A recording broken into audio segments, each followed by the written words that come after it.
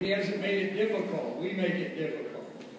I'm trying to debunk everything that will keep you from worshiping the Lord. Say, well, I'm not perfect. Quit yet on the end. He's in the process. If we're in the process, He's in the process. Amen. God even understands teenagers. And my daughter wants to add women. He understands all of us. He's not having a problem. We are who we are. He just has a problem with what his adversary is trying to do to us. And he's going to fight our battles. I'm glad to be in the house of the Lord to be able to worship Him. He's an awesome God. Good weather got in my way of getting to church on my time. It used to be, if I wasn't here by 10 o'clock, I was late. As I passed somebody on the right coming down Salem Church Road.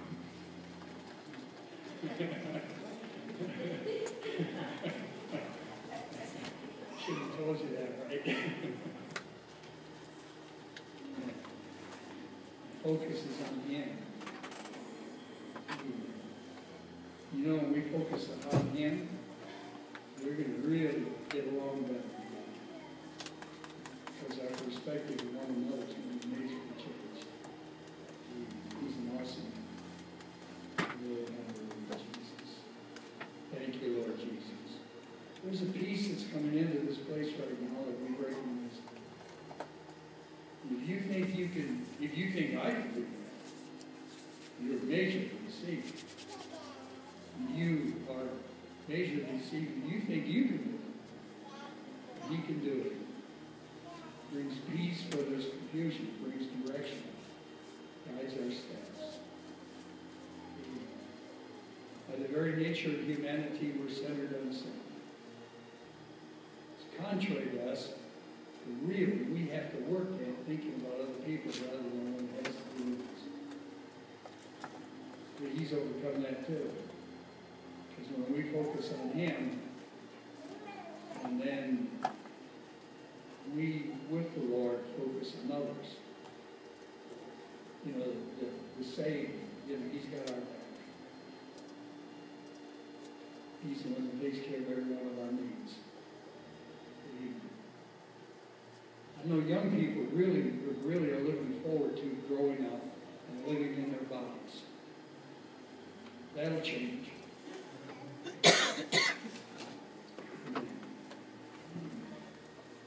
We're really looking forward to growing in Him, because He's going to give us a new body.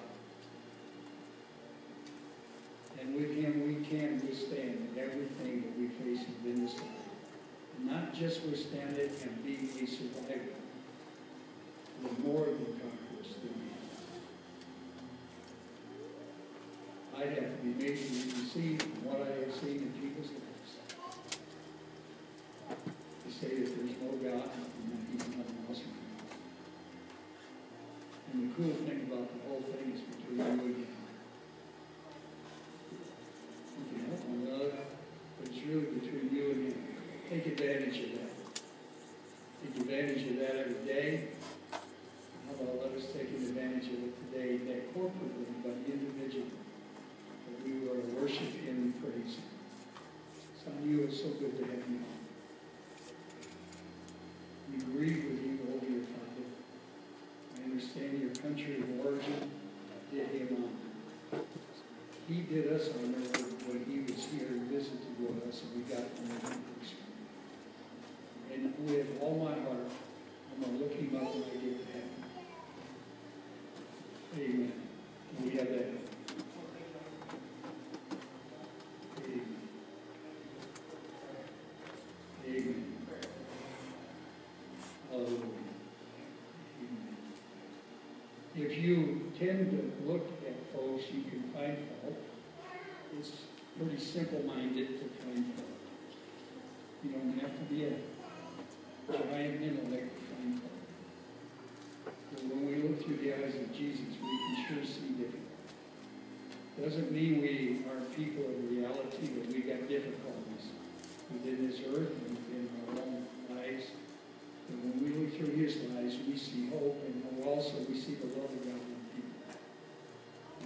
extended. I hope you're glad. Now remember, I've been here since the beginning, so I know, a lot of Pentecostal preachers, amen. I mean, you can do that. We, through the years, and we still do it. We have screamers in church. Woo!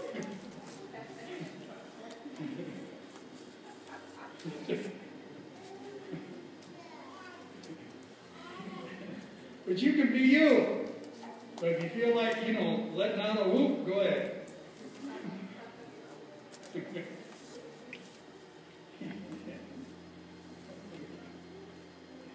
They tried to divert that. I'm going to get out of the way a minute, but I'm just feeling pretty good out there.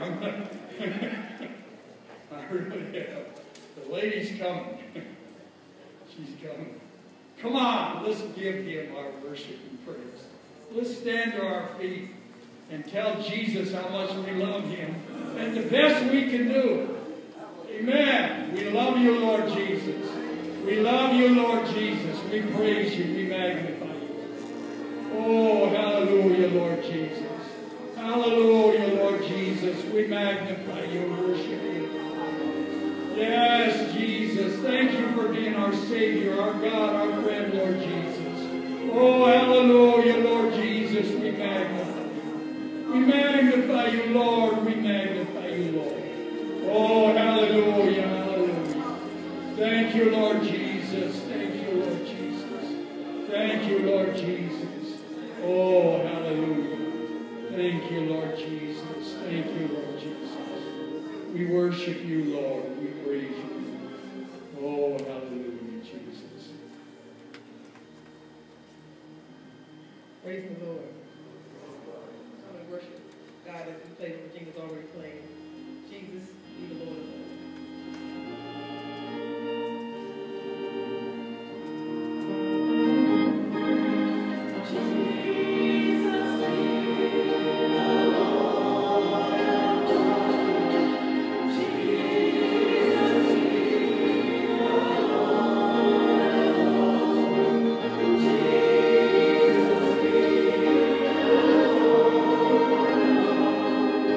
King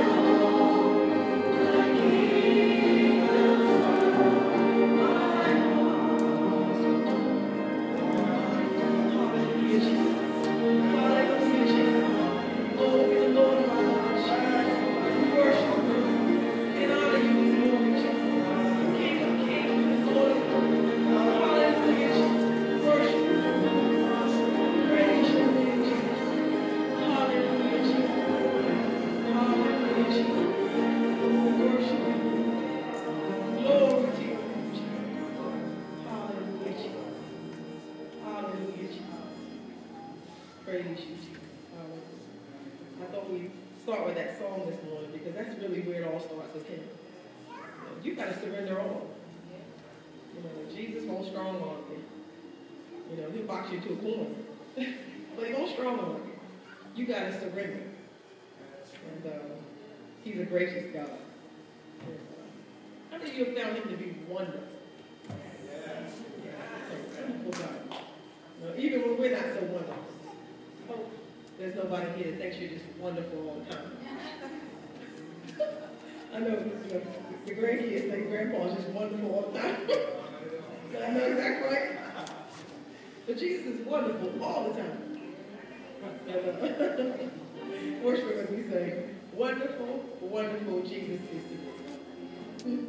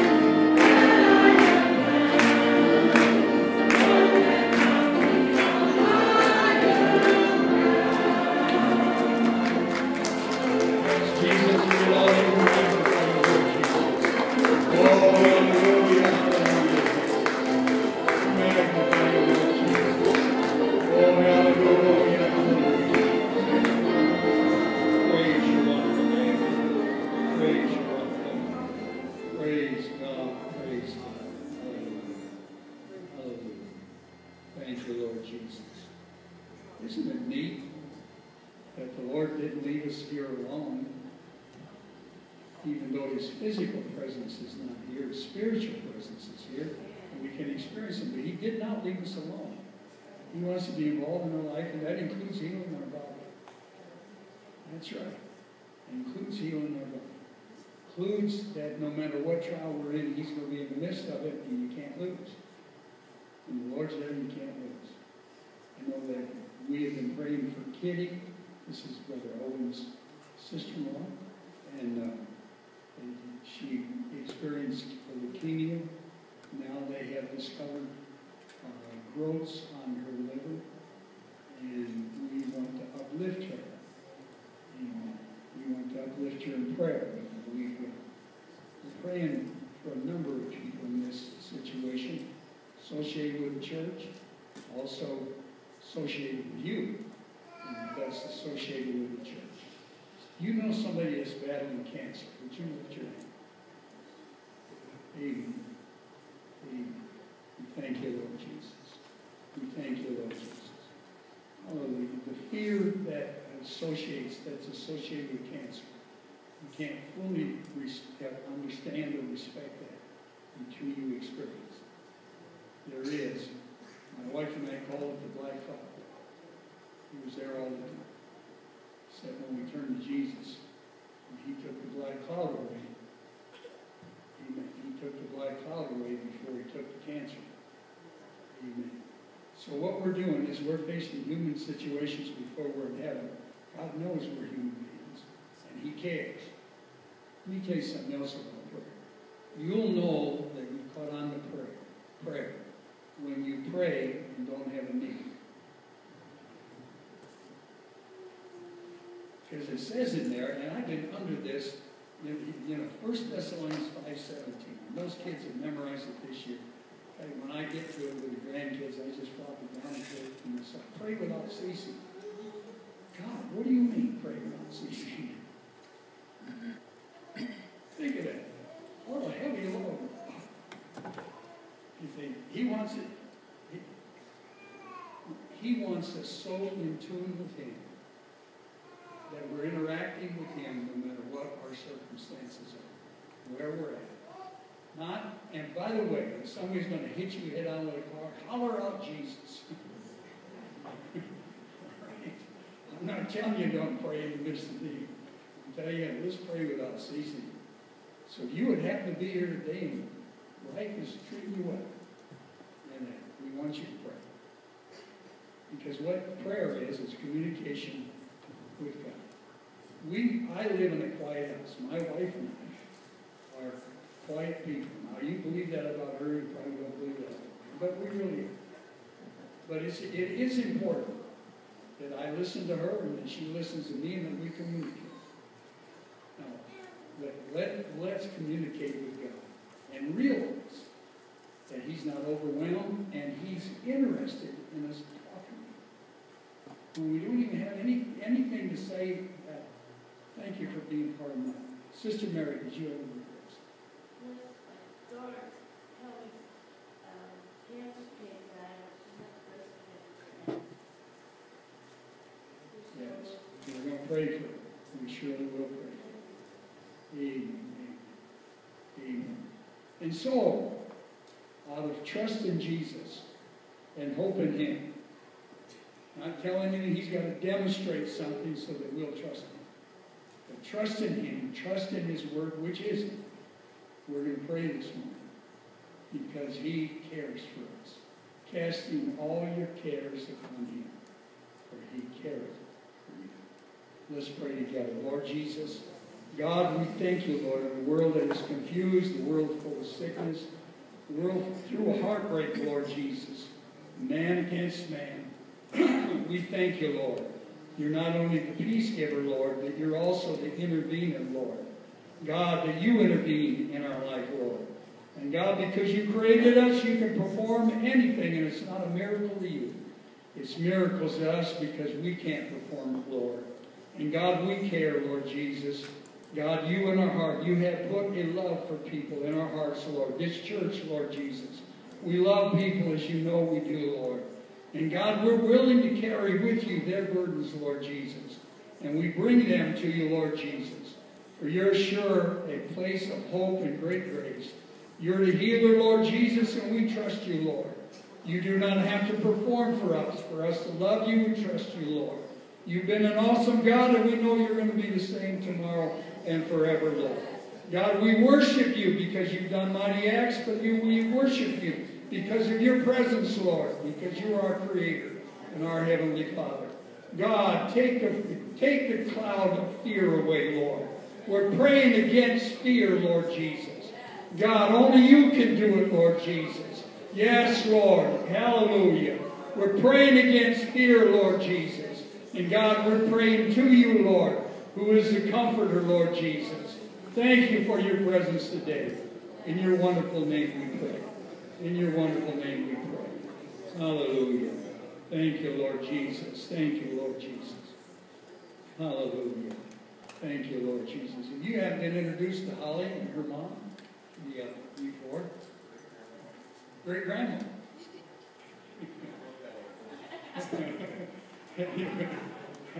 Hey, that is great. My granddaughter introduced me to them this morning. She really did. Candace did. To make sure that I saw that be sure to introduce yourself to them. Now, don't everybody move back. Holly might get a little bit concerned. And great grandma. Wow. That is one good-looking great grandmother. Pardon me, a senior moment or something. Greet one another. We're glad you're here. Amen. Greet one another. Hallelujah.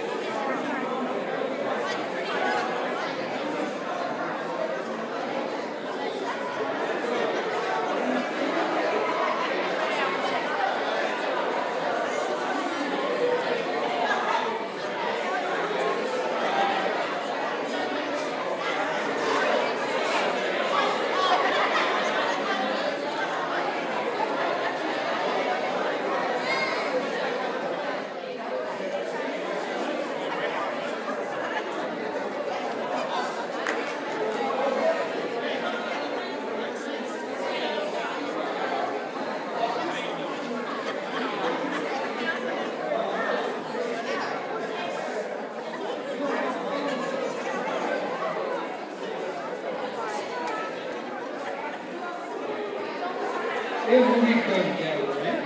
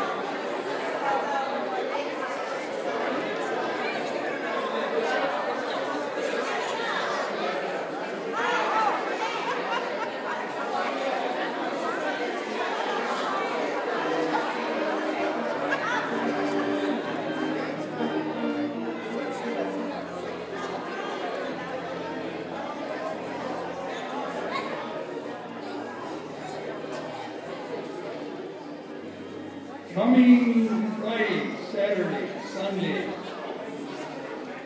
I'm going to say special Children's Weekend because, you know, every day needs to be Kids' Day. You got it within your life. You know what I found? We have turned it into cynics. The tendency is Christian people shouldn't be. We turn into cynics because we know people, it's so easy for folks to say something. I'm setting you up. I'm warning you right now. I'm setting you up. So you need to be nervous. Grab onto your pew. It's easy to say stuff. Right? I love you. No, we need to say it. But we need to back it up with action. And when we say we love kids, we need to back it up with action. And your excuse for not being there Friday, Saturday, and Sunday is an excuse. Because if you love it, now, I'm trying to protect you, so you... See, I've been around here so long, you know, since the beginning. What are you going to do, throw me out? I got security. I'm not trying to be obnoxious. I'm really not. But if you say you love kids, and you don't show up Friday night, Saturday, and Sunday, we've been announcing kids. We've had it on the calendar since the beginning of the year. As soon as we got the post. Not me. Okay? So I'm going to be here. I'm going to be here. I'm going to be here. Well, you're a kid at heart. You need to be. Because Jesus said you got to be like one to enter into the kingdom of God, in the kingdom of heaven. So be here. Be here.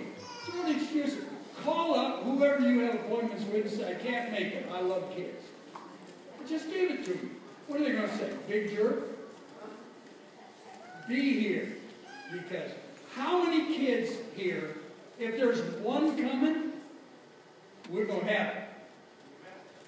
We want as many as you can get in here, but that one child is worth Children's Weekend. And we need to not mouth it, we need to show up and be a part of it. Amen. Thank you, Lord Jesus. Hallelujah. We're going to receive your offering. Now, the people who take money would never make that kind of announcement and say, no, I want you to give.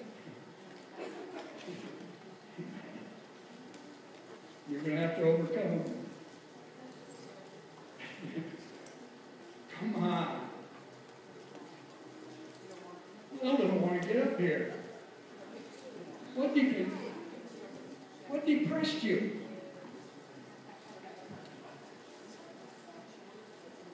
A grandpa saying he loves kids?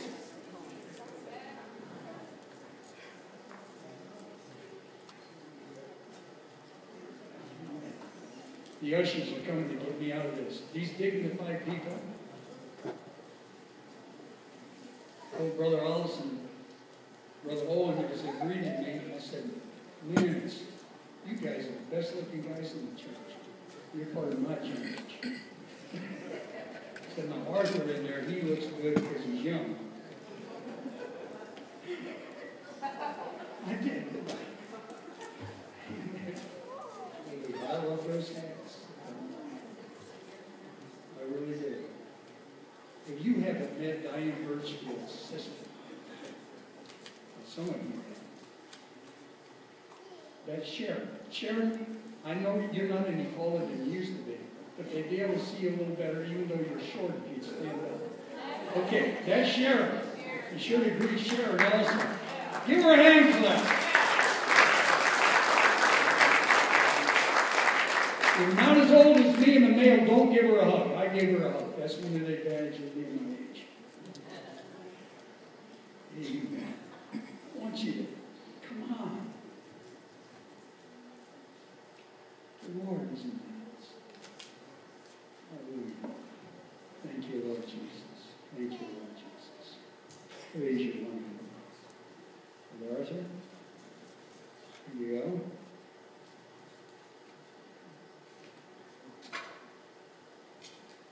Jesus,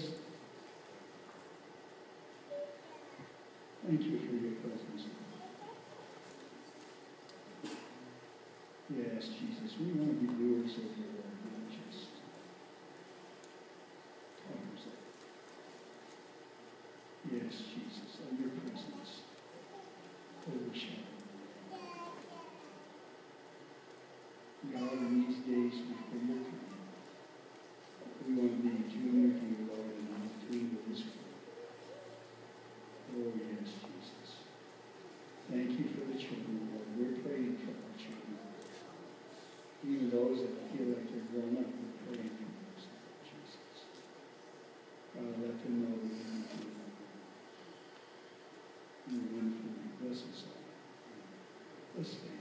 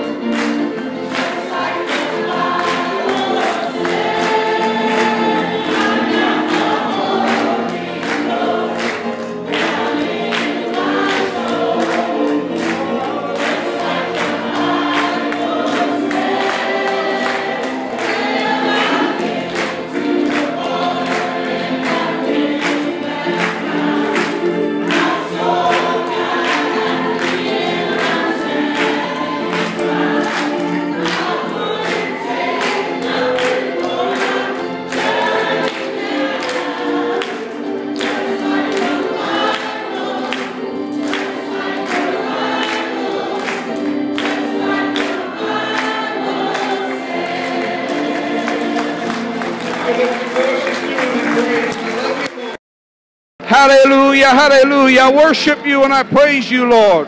You're an awesome God, and I love you today, Lord. Thank you for your goodness and your mercy, Jesus.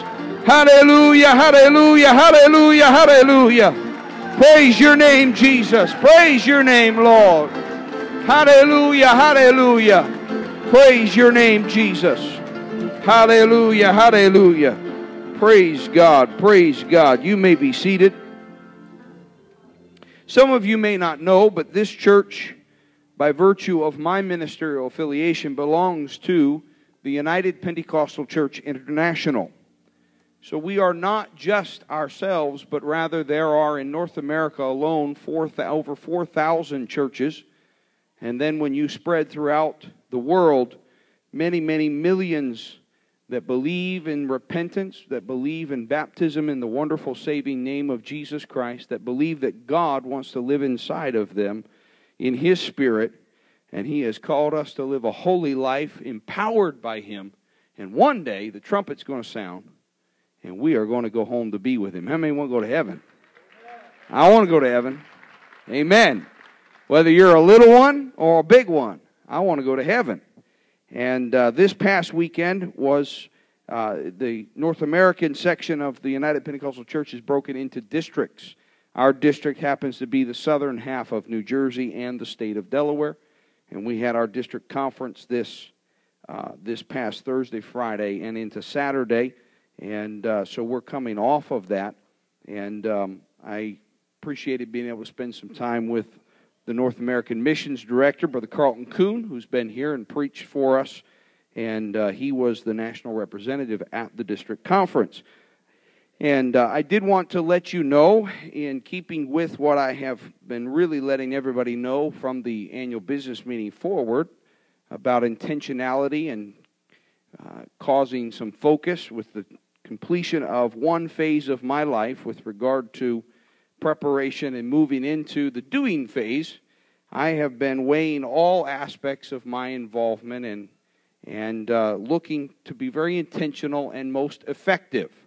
It is one thing to be a hamster in a wheel. You're moving, but you're not getting very far. I do not want to live the next 20 years as a hamster with a lot of motion, but no movement. Everybody got my picture? And so I've been under these last few months, and it will continue. There's a few more pieces to be assessed and analyzed and looked at, and I just wanted to let you know that one of the decisions that I had made was that I had done what I should do, what I could do, and it was time for me not to allow my name to stand for the North American Missions Director of our district. And so I did that at the district conference, and so we do have a new director. A young man that has returned to the district, actually taken Brother Stump's church. Those of you that know the Pleasantville Church, Wayne Gillis, his son-in-law, has taken that. He is now our new North American Missions Director.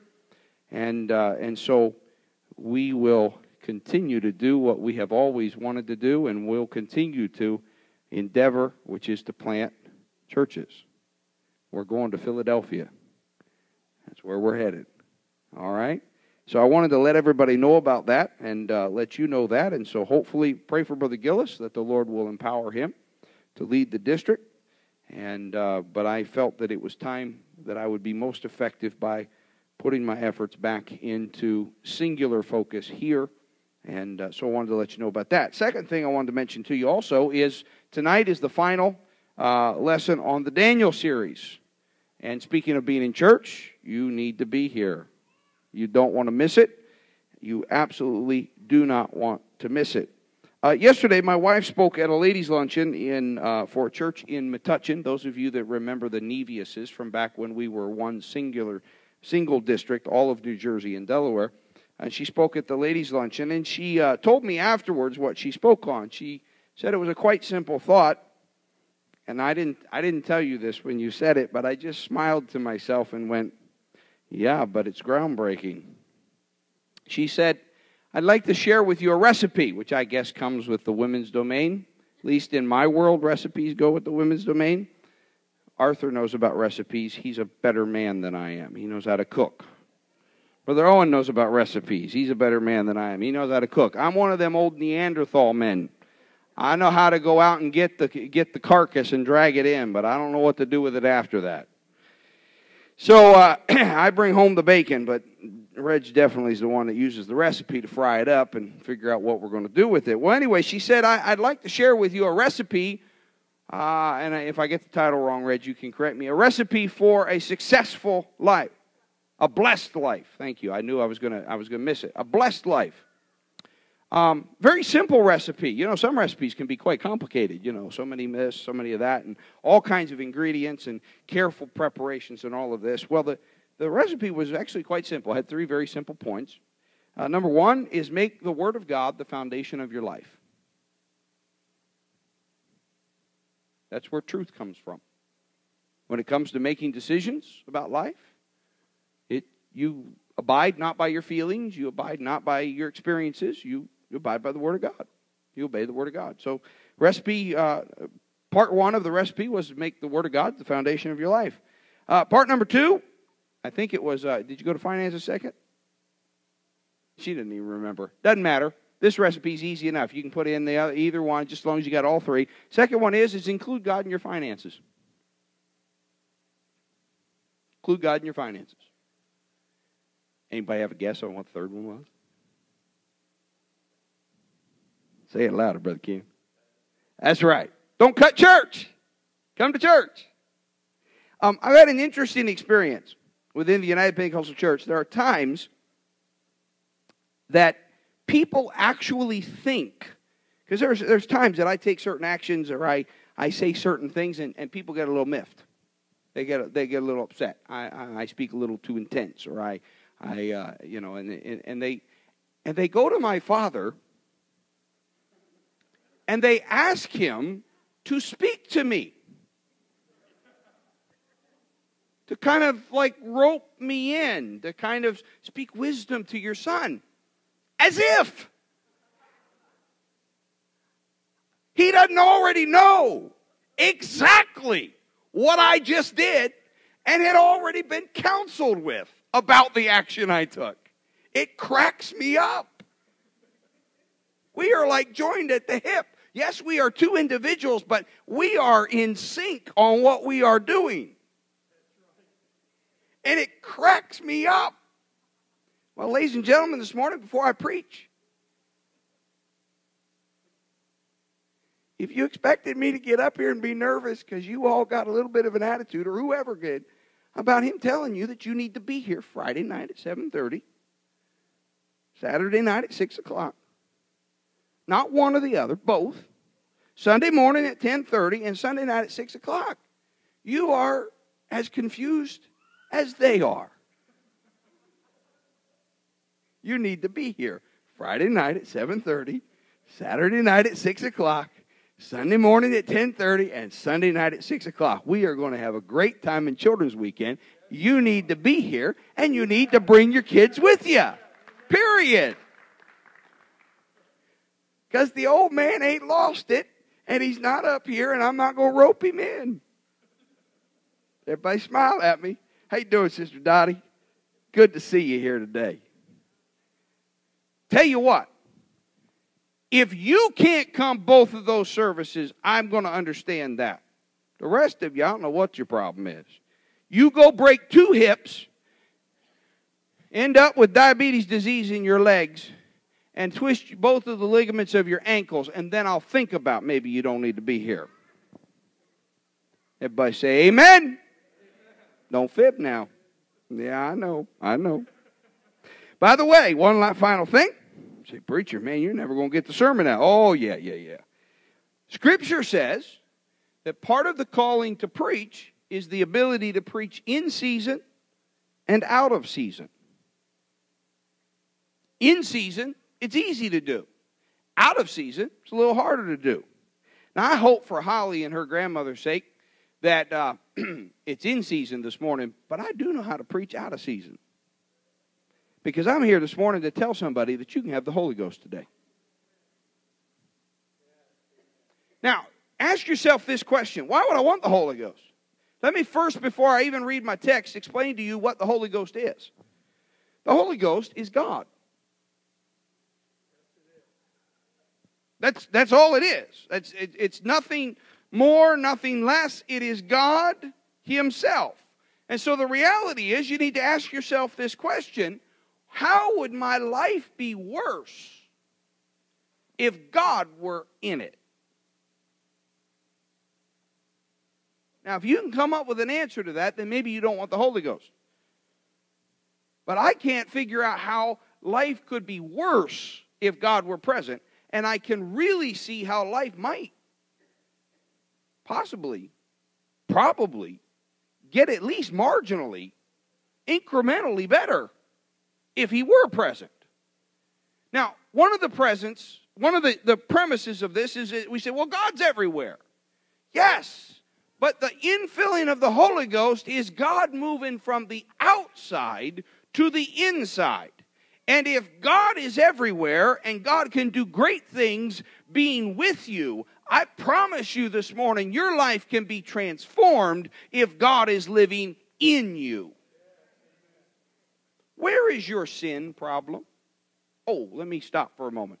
Everybody here that does not feel they are a sinner, please stand.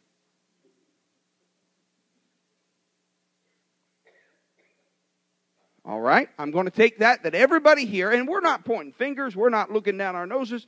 Everybody here, oh, I'm sorry. There we go. Everybody here, including the two ladies that are walking in, I'm going to wait a second for them to find their seat, because I know that they consider themselves sinners too. Right, Sister Nancy? I know that. Sister Marjorie, you consider yourself a sinner? All right, good. All right, we're all in agreement. Oh, Marjorie upstairs, you better squat. We are all sinners. Now, the fact that we are sinners is not, without Jesus, that's depressing. But with Jesus, this is a good place to be. Because can I tell you who Jesus is? He's the Savior of sinners. The only thing that will cause you to be stuck in your sin is if you insist on saying, I'm not a sinner. Jesus said it this way. He said, I've come to seek and to save that which is lost. He says, I am a physician come to heal the sick. The only problem is if you aren't sick, then I can't heal you. So if you are willing this morning to admit that you are a sinner, you are someone who has not been obedient to everything God designed you to be. If you have not been obedient to every one of His commands, I've got good news for you today. Jesus is here to save you. Where is your sin? Is it in a jar that sits on a shelf at home and you have to stop by and pick it up? Is it located at a specific geographical location that you have to go and visit like Dairy Queen in order to get it? I don't know about you, but I have found that my sin is in me. I don't have to go looking for sin. Sin is in me. Can I get at least a couple people to wave at me and say, yeah, I'm with you, preacher, on that one? It's in me. Nobody has to tempt me. I tempt myself. I come up with wrong things to do on my own. I can be totally alone and come up with things to do wrong. Somebody, you hear me? I mean, it just comes. Now, if you're sitting there going, man, what kind of preacher are you? I'm an honest preacher. That's what kind of preacher I am. I'm a preacher that lives a life just like you do. I have not yet attained. I have not yet succeeded. I have not yet arrived. Oh, no. Sin is in me. So when I say to you that you want the Holy Ghost because you want God to move from being with you to being in you, please understand. The reason is because where is your sin? Your sin is in you. It's in you. It goes with you everywhere you go. That's why you find the trouble you find. That's why you make the choices that you make. That's why you do the things that you do and that I do. Because sin is present with us. The Apostle Paul put it this way in Romans. He says, every time I go to do good, sin is present with me. So the good news today about the Holy Ghost. And by the way, yes, we are a Pentecostal church. If that somehow escaped your attention, I need this is honesty in advertising. We are not a Presbyterian church. Sister Dottie, I know we didn't tell you that right away, but we are not. You know that now, don't you? Sharon, you know we're a Pentecostal church. All right, good. We were a little dishonest with Sister Dottie. She came in the front door and said that she was so excited to be going to a Presbyterian church. And we waited a few weeks before we told her.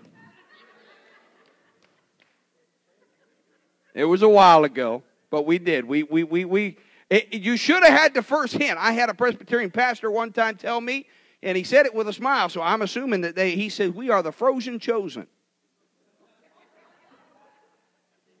Now I wouldn't say that but we ain't frozen. That's not the way this church operates. So that was your first clue.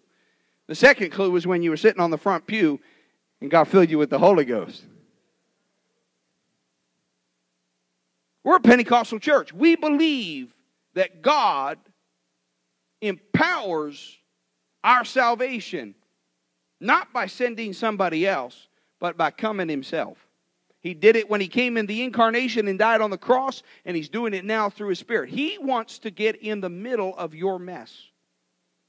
He wants to live inside of the middle of your mess. He's come into the middle of my mess, and boy, he's doing a good job. We still got a long way to go. But boy, it's a lot better than it was. It's kind of like my house. Boy, we're working on it. These past few years of writing and stuff, I just haven't ridden herd, and I got pigs in my house. Did you know that? I have pigs in my house. I do. They're rather cute pigs. They're not like them ugly pigs from Angry Birds, that app, but they don't just sit around and go like that. But I got pigs in my house. There are 5 of them. I do. I have 5 pigs. 3 boys and 2 girls. The funny part is the worst pigs are the girls. I'm not saying the boys aren't pigs too, but the girls are absolutely atrociously piggy. Holly, are you a piggy? Are you neat and orderly? Can you come to my house and maybe influence my girls to kind of clean up their rooms, not leave their... Oh, they leave so much stuff around, it's not even funny. Cassandra has to have a bed. Yes. Well, that would mean why she is.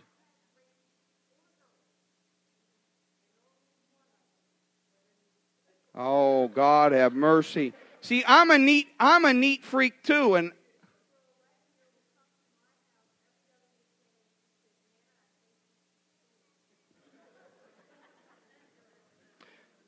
what's funny is Cassandra loves to clean, but she doesn't want to pick up. She just wants to clean.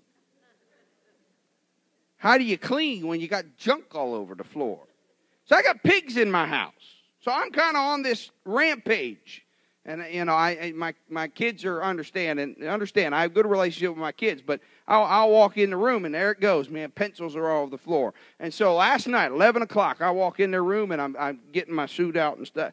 And I look around, and I'm like, pigs! So Vincent decides to get up. I got a point. Stay with me for a second. Vincent gets up, and he begins to rearrange the clutter on the floor. No, Vincent, that feather does not stay on the floor. It finds a drawer. No, Vincent, that book does not stay under the bed. It goes someplace else. You're piggy. Cut it out. Who didn't hang up the towels in the bathroom? What is wrong with you piglets? You want to know what the Holy Ghost does? The Holy Ghost comes into your piggy life. Remember, everybody agreed they were sinners, right? Everybody agree you're sinners? Everybody agree you got mud in your life? Everybody agree you got problems? Everybody agree that you go around and you try to do good and you find yourself doing wrong instead? The Holy Ghost shows up, comes into your life and starts, he's better than me. He don't go around calling you pigs. He just starts going around and he goes, you want to pick that up. You didn't even see it. That's the amazing thing about these little piglets. They don't even see it. They like the first time I pointed out, they look at me like, what are you talking about, Dad? The room's a mess. What do you mean? Looks good to me. What's the problem? And that's our biggest problem, dear sinner. We don't even see what's wrong with our lives. We don't even see the problems that exist. We don't even realize what kind of mess we're living in. We don't even realize what we're laboring under. We don't even realize how burdened we are. And so the Holy Ghost comes in, as opposed to being with you, he's in you. He's in your house.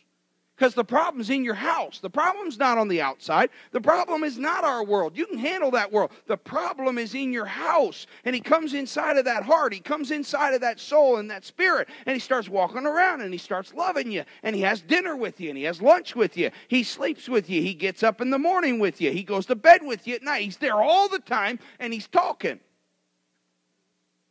Can I get a witness from some spirit-filled people? He's talking.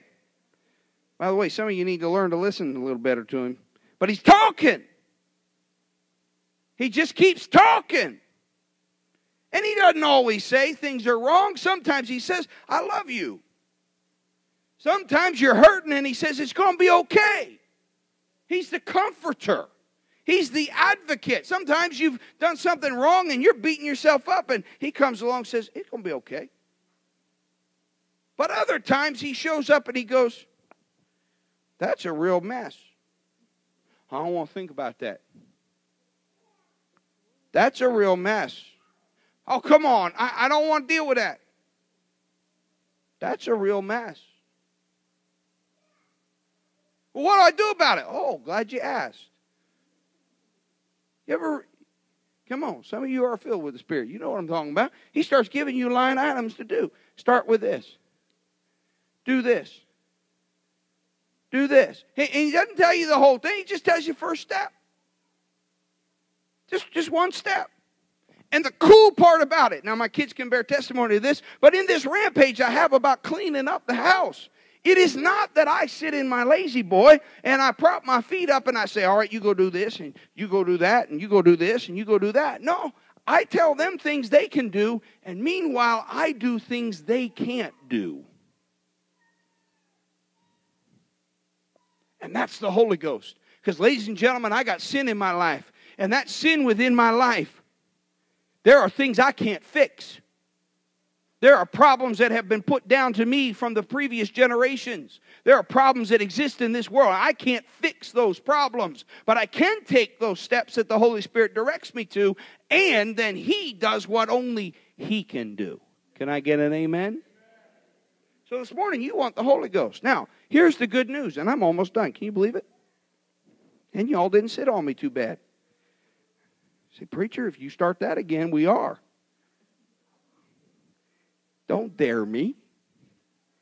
I know how to preach out of season. I'll show you that I know how to preach out of season. Me and God's a majority.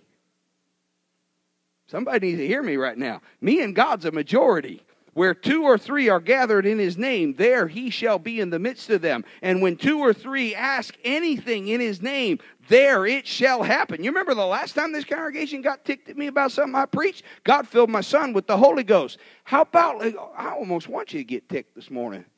Come on, Jesus. I need somebody filled with the Holy Ghost this morning. I need you to answer back to this congregation that they need to be here Friday night at 7:30, Saturday night at 6 o'clock, Sunday morning at 10:30, Sunday night at 6 p.m. Say, boy, you better hope God covers your tail. Oh, that's all right. Remember, I preached about Shadrach, Meshach, and Abednego. If He takes me out of the fiery furnace, it's okay. But if He doesn't, I still don't bend and I still don't bow. You want the Holy Ghost. Why do you want the Holy Ghost? Because it's a Pentecostal church. You got to get the Holy Ghost. No! Because that's your doctrine, and that's what... No! You want the Holy Ghost because God promised it to you. You can have it. Jesus said this in John chapter 7, on the last day, the climax of the festival. Jesus stood and shouted to the crowds, anyone who is thirsty may come to me. Anyone who believes in me may come and drink. For the Scriptures declare rivers of living water will flow from his heart. And then the writer of the Gospel tells us what he meant.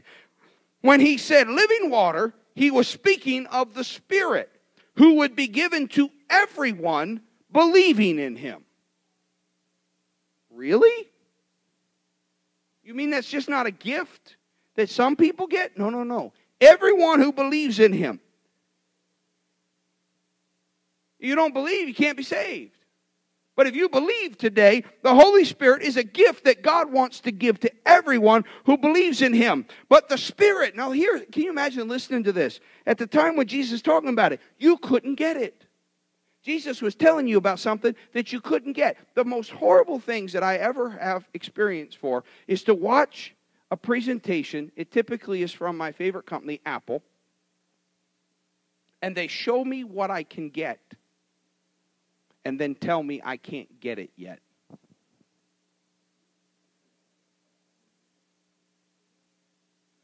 Oh, it's infuriating. All the options, all the things, all the innovation, all this great, whatever it is. Pre-order. Oh, goodness. Pre-orders drive me up a wall. Pre-order. That means you take my money and I don't even have anything yet. I'm here today to tell you that you have a privileged position today. Because at the time Jesus said these words, you couldn't get the Holy Ghost yet. Because the Scriptures say, because Jesus had not yet entered into his glory. He hadn't yet died, he hadn't yet rose from the dead, and he had not yet been glorified into that new body. I got a message for you this morning. You ready? He has entered into his glory. You can have the Holy Ghost today. You don't have to wait till tomorrow. You don't have to wait till next week. You don't have to place a down payment. You don't have to do a pre-order. You can have it right here, right now, today, because he's entered into his glory. And you want the Holy Ghost. You want the Holy Ghost. Everybody agrees we're sinners. We're piggies. We got a mess in our lives. But if you will open your heart and your hands and your mouth to the Lord Jesus Christ today, he will fill you with his Spirit and he'll come into your life. Not just be with you, but be in you. And you'll find that life's going to start cleaning up. The floors are going to start shining. You're going to start finding yourself every once in a while not sinning when you were tempted to. Oh, isn't that awesome? Come on, church. Some of you remember what that's like. Used to be things you were going to do, and no matter how hard you tried not to, you did them. But you don't do that anymore. Because the Holy Ghost, everyone who believes. So the simple question this morning is, do you believe? Because if you believe, God has his Spirit for you. Now, I'm not going to embarrass Sharon. But actually, there's two Sharons, but I'm speaking of Holly Sharon. I'm not going to embarrass her, but I'm going to use you as one end of the spectrum. I'm going to use Holly as the other. Now, I agree with my dad. You're an awful young-looking great-grandmother. But if you're Holly, you can get the Holy Ghost today. Holly can come up here and say, Jesus, I want your Spirit. And God will give it to her. How old are you, Holly? 5 years old. You can have it. I've heard of a 3-year-old getting it. Now, that's not typical, but I definitely have heard of 4-year-olds. I got it at 6, so does she. You can have the Holy Ghost today, Holly. But you know what?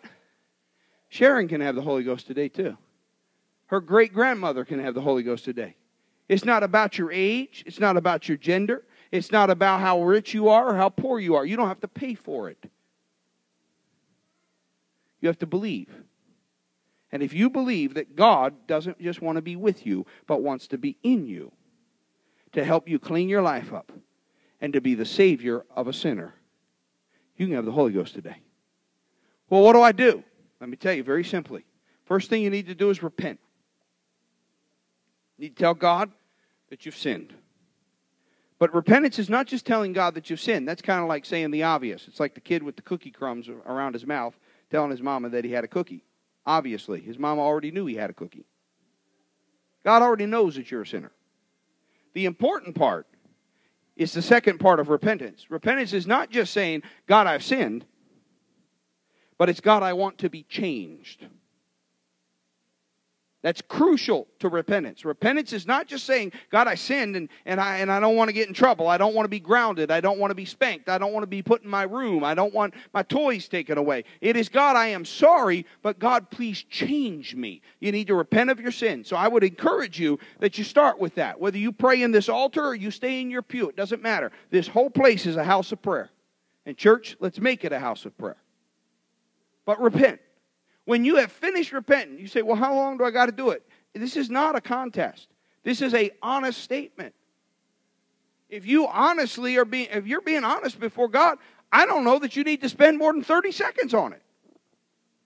God, I am a sinner. God, I am sorry. And God, I want to be changed.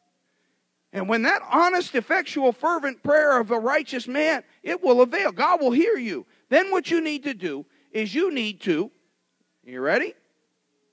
You need to your comfort level, surrender. Now, let me tell you how I have to surrender, because I'm kind of a bully. My surrender is loud, and my surrender is prominent.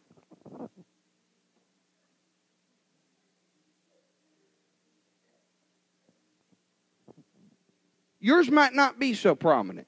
It might just be this. But you need to, with your body, maybe it's that you're going to kneel.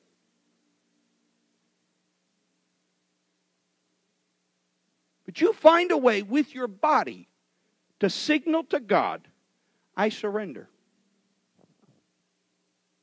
I give you the control. Once you've repented, pick your head up. Don't have your head down. Pick your head up. Say, why do I need to have my head up? Because our body posture signals things to us. Not just to God, but it signals things to us. And when we got our heads down, if you see me walking around like this, you know one of two things, right? Either I got a crick in my neck, or I'm depressed. I'm sad and I'm depressed. Okay, so pick your head up. And talk to God out loud. You say, why do I got to talk out loud? Because if you don't talk out loud to God, by the way, you don't have to talk as loud as me. You don't need to have a microphone in front of you. You just need to talk out loud to God. Because the Scripture tells us that the flowing of living water out of our heart is in fact the tongues. God takes over our tongues and our lips, and He speaks through us in a language that lets us know He's moved from the outside to the inside. So all you need to do is talk out loud. Do you need to talk real loud? No. But you need to talk out loud. You need to talk to Jesus. What do I say to Him? I would make a couple of suggestions. Number one, thank Him. You've just asked Him to forgive you of your sins. You've just asked Him to change you. So thank Him for doing that. Thank Him for receiving you. Second thing you can do is praise Him. What is praise? Praise is an outward. Worship is our inward posture. Praise is our outward expression, saying to God how great you are. So for instance, if I got up here and I played the violin, that'd be a miracle. But anyway, if I got up here and I played the violin and I got done and I did really well and everybody clapped, that's a form of praise. In another venue that might be a little more, if I got up and I did a stand-up comedy routine. I do that every once in a while, but only under the inspiration. It rarely comes. But anyway, and so I get up here, and you might like what I did, and so you might clap, or you might holler, or you might whistle. You might stand to your feet. There's some ways that you verbalize it. Hey, I'm crazy enough to think that if you want to let God know how happy you are by whistling at Him, that He'll go ahead and take that. I know some of you are sitting here going, man, preacher, you are off the hinge today. That's all right. You need to verbalize to Him not only your thanksgiving, but how great He is. Say, but I'm a quiet person. Let me explain something about quiet people. No matter how quiet you are, you do talk. You know how I know that you talk? Let me tell you how I know that you talk. If you get a telephone bill that charges you $500, I promise you, you don't pay it. What do? You pick up your telephone, you call the telephone company, and you might whisper, you might yell, but you open your mouth and you say, we got a problem. So all of you quiet folks, Speak however you would speak whenever you got that $500 bill. I don't need you to yell. I don't need to hear you. But you need to talk to God. You need to just verbally talk to God. Say, well, I'm nervous about what people are going to think. Trust me. Nobody's wanting to mess with the preacher today, okay? Because everybody knows I'm loaded for bear. So nobody's going to be looking at you and nobody's going to be listening to you, all right? Because if I see somebody looking around, if I see somebody listening, they're going to get a tap on the shoulder. So nobody's going to do that today. So you got an optimal environment that you can, by your body, let God know that you surrendered. And then with your mouth, you're going to thank Him and you're going to praise Him. Some of the things that I say is, Lord, I love you. Lord, I thank you. Lord, I praise you. You are awesome. Use your language. Maybe you don't use the word awesome. Maybe you use the word great. God, you are great. God, I love you. God, I thank you for caring for me. Now, let me tell you what's going to happen. I promise you this. If you will repent of your sins, as I described, if you will by your body some way signal to Him that you have surrendered, and you will out loud begin to speak to Him, let me tell you what's going to happen. You're going to start feeling God.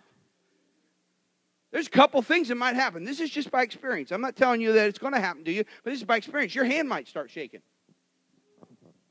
Your leg might start shaking. You might feel little tingles go up and down your spine.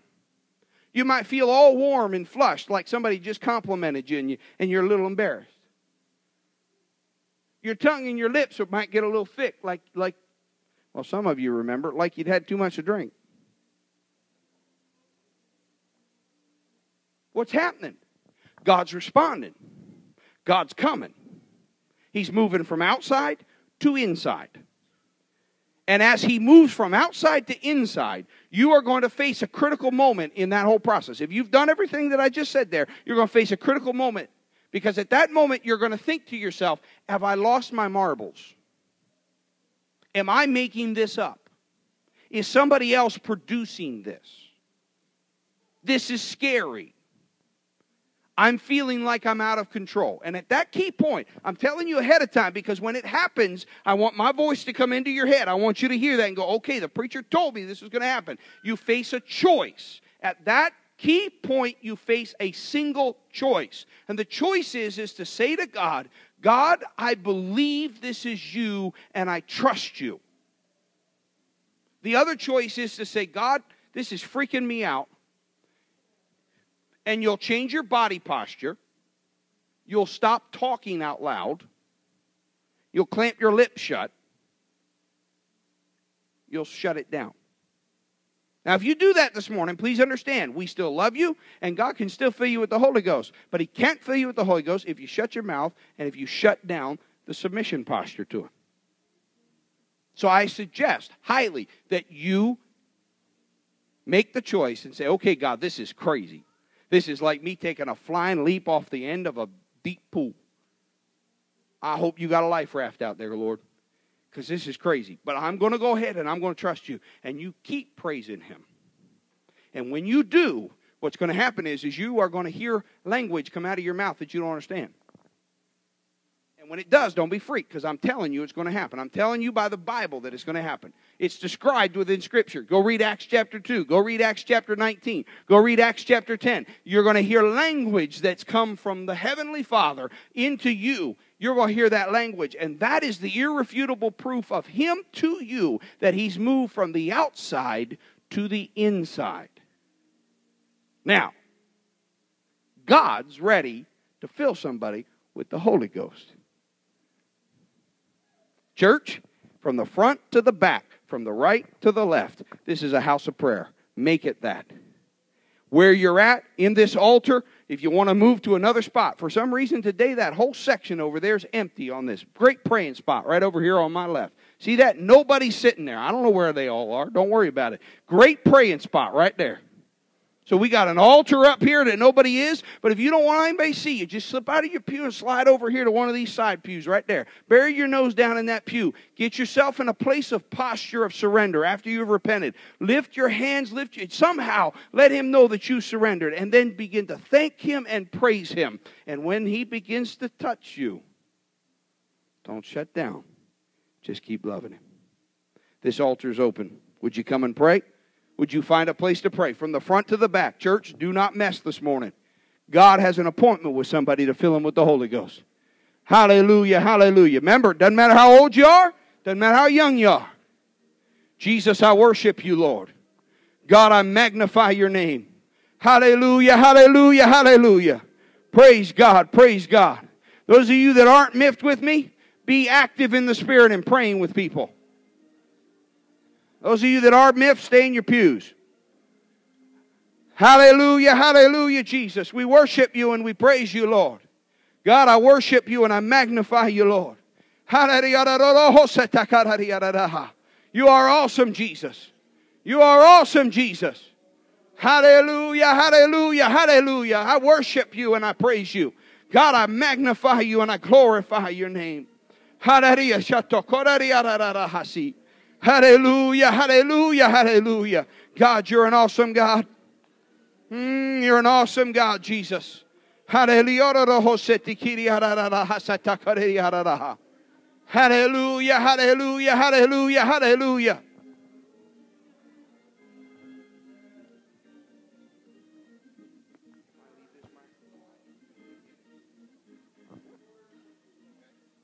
Hallelujah, hallelujah, hallelujah, hallelujah.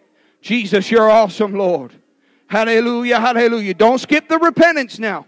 Repentance is important, but don't stay there too long, because then that means you're not believing. Hallelujah.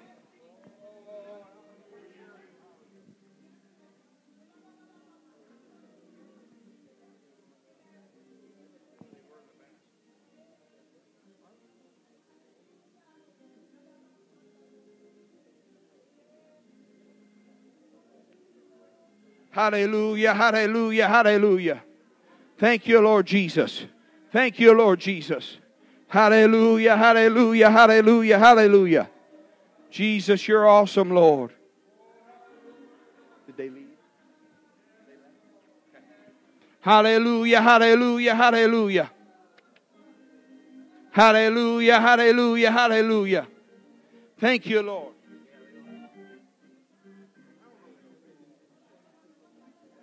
Hallelujah, Jesus. Hallelujah, Jesus. Hallelujah, hallelujah,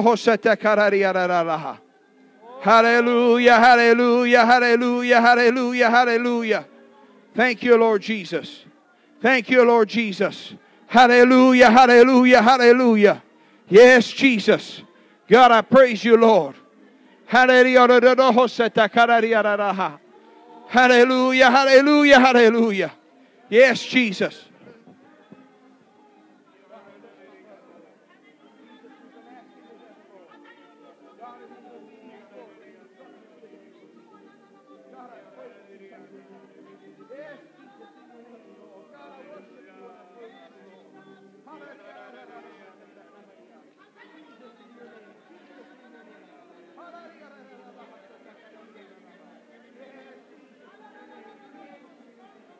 Hallelujah, hallelujah, hallelujah. Jesus, in your name. God, I worship you and I praise you, Lord. Hallelujah, hallelujah, hallelujah, hallelujah. Yes, Jesus, yes, Jesus. God, I worship you and I praise you, Lord. Hallelujah, hallelujah, hallelujah, Jesus. God, I worship you and I praise you, Lord. That's it, church. Hallelujah, hallelujah. Turn this place into a house of prayer. Hallelujah, hallelujah, hallelujah, Jesus. Hallelujah, Jesus. Hallelujah, Jesus.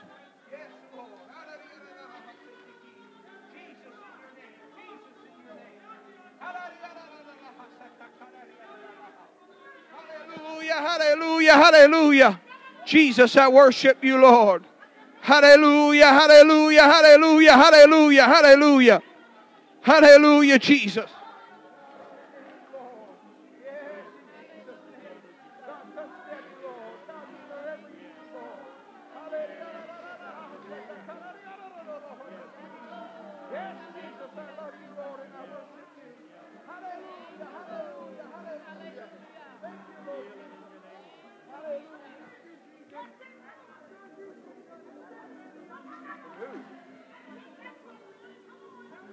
You need it?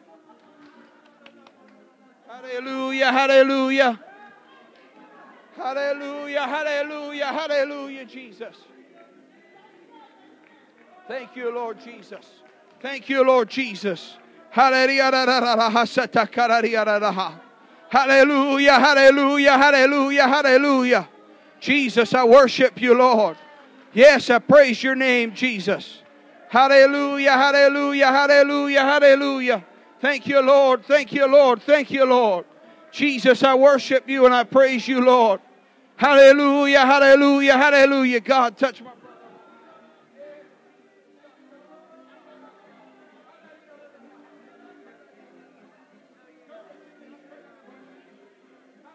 Hallelujah, hallelujah, hallelujah, Jesus. Praise your name, Lord. Hallelujah, hallelujah.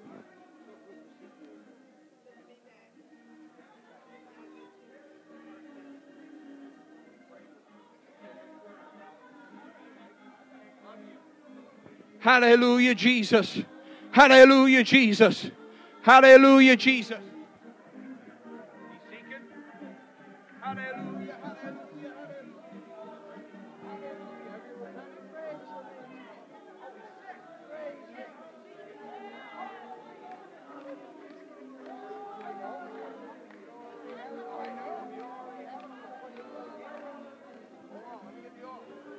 hallelujah, hallelujah.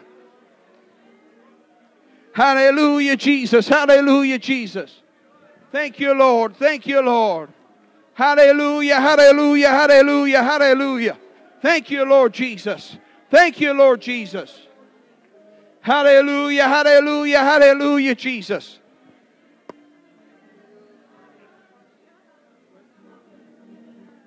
Won't hurt you to pray through anyway today, would it?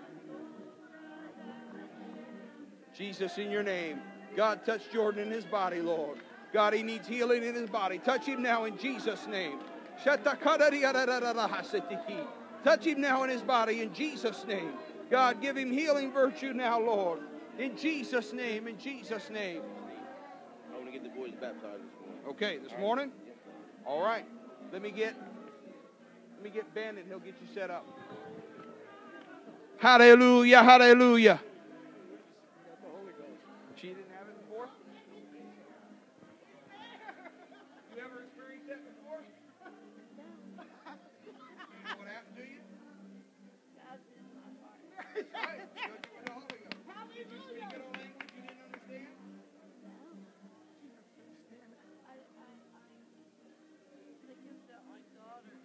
Right. But when you were speaking the language that came out, did you understand it? Did you understand what you were saying? Right, I know that. But then afterwards, did you understand what you were saying? You know what that is?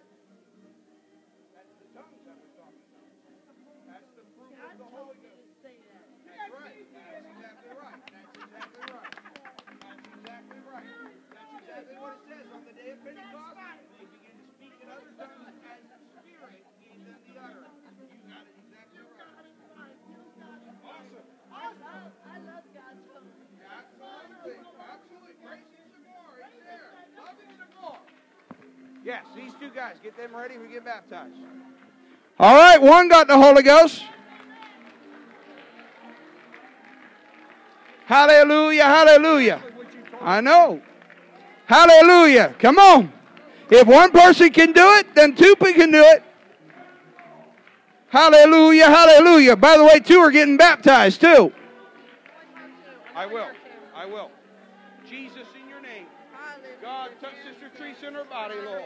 God, touch her now in Jesus' name. Let healing virtue now, Lord. Touch her now, Lord, in Jesus' name. In Jesus' name, in Jesus' name. Hallelujah, hallelujah. Hallelujah, Jesus. God, we pray, Lord, for Barbara. God, we've been praying for a miracle, and we continue, Lord. God, let healing virtue touch her now in her body, Jesus. God, in Jesus' name, perform a miracle, Lord, and heal her, Lord, in Jesus' name. In Jesus' name, in Jesus' name. Hallelujah, hallelujah. Hallelujah, hallelujah. Hallelujah, Jesus. Hallelujah. That's it, church. Come on, a house of prayer. Hallelujah. House of prayer. Hallelujah.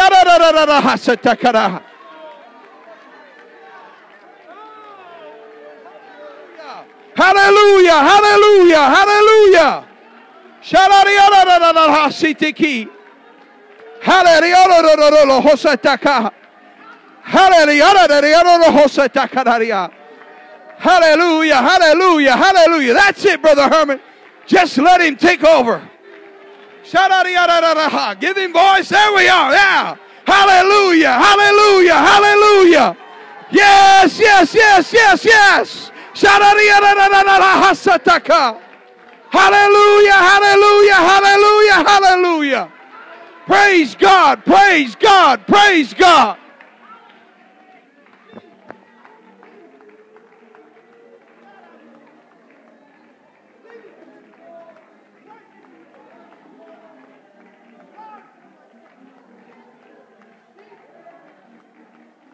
Hallelujah, hallelujah. Hallelujah,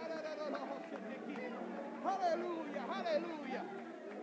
Hallelujah, hallelujah. Thank you, Lord.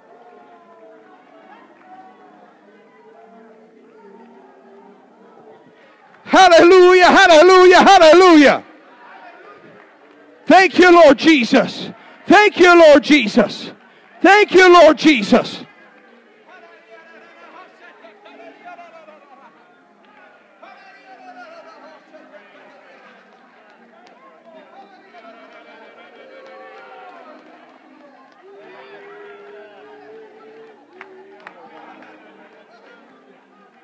Thank you, Lord. Thank you, Lord.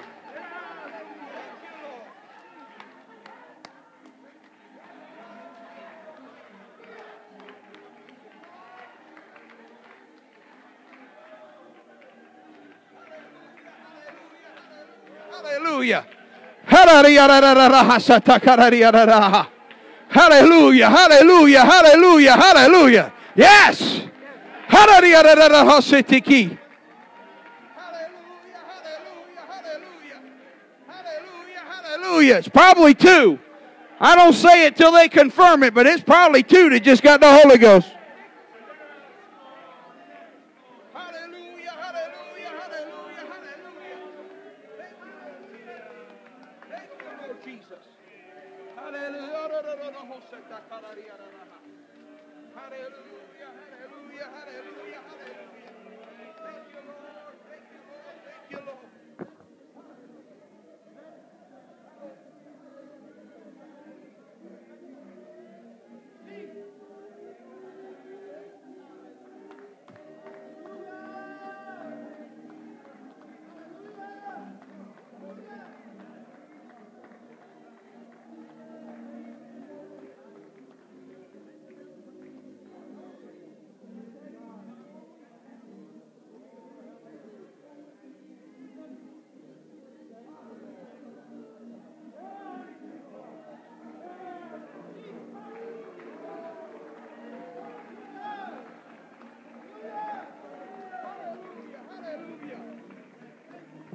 Hallelujah.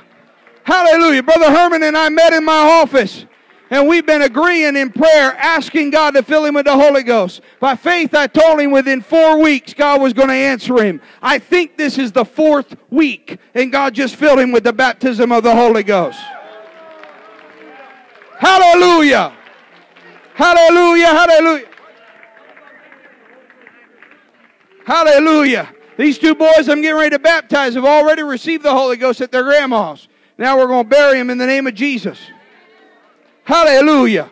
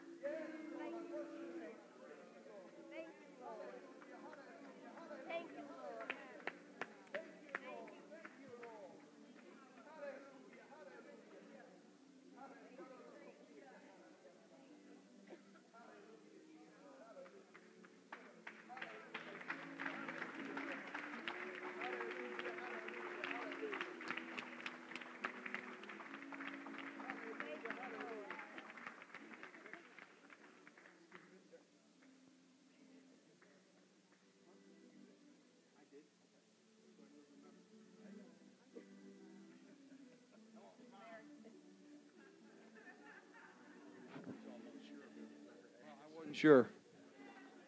Now, church, I don't want to be rough on you, but I'm going to ask you a very simple question. And to everybody that it applies to, apply it, and if it don't worry about it. If God can do that out of season, what if we all showed up and got in season? Wonder what will happen Friday night if we all showed up. You went home and changed every one of your plans, and you showed up on Friday night. I wonder whose kid could get the Holy Ghost. I wonder if you show up on Saturday night, whose kid can get the Holy Ghost. Come on, I'm challenging you. God answered you. I had my neck out there. Hey, preacher stuck his neck out on the line and God answered you back. 2 filled with the Holy Ghost. 2 baptized in Jesus' name. Come on now. Hallelujah, hallelujah, hallelujah. God answered Brother Herman's prayer. He's been asking for the Holy Ghost for weeks. God answered it. Sister Mary just followed what I told her to do. God filled her with the Holy Ghost. Can you give Him praise? And whatever attitude you got to get rid of it. Hallelujah. Hallelujah. Praise God, praise God.